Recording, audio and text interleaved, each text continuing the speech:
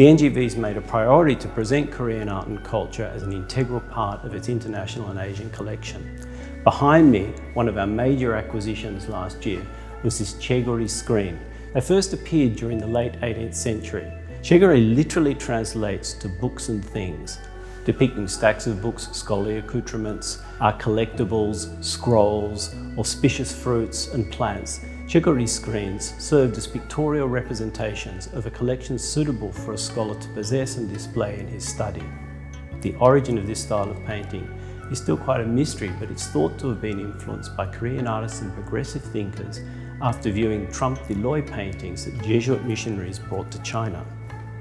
The study of books both in Chinese and the Korean Hangul language was an important part of a scholar's life for passing Joseon dynasty civil examinations, and stacks of books were central to chaegori screen's composition. Displayed amongst the books are pomegranates that are associated with fertility and prosperity, fringed citron or lemons representing longevity and wealth, and flowering narcissus bulbs representing longevity, but also a favourite of scholars for their fragrance and poetic implications and associations.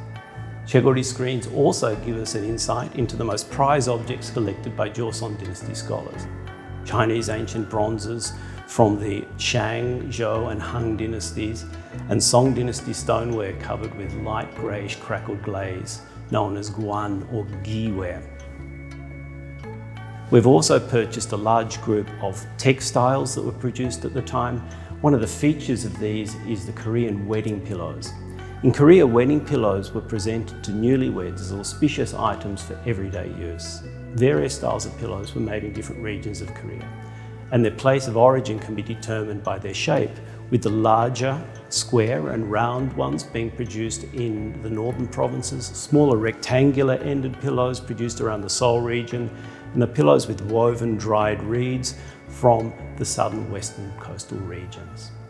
The ends of the pillows are decorated with elaborate silk embroideries representing the traditional symbols of longevity, with deer, cranes, the sun, clouds and mountains, peonies representing wealth and influence, the lotus representing purity, fertility and birth, and the butterfly symboling joy, harmony and prosperity.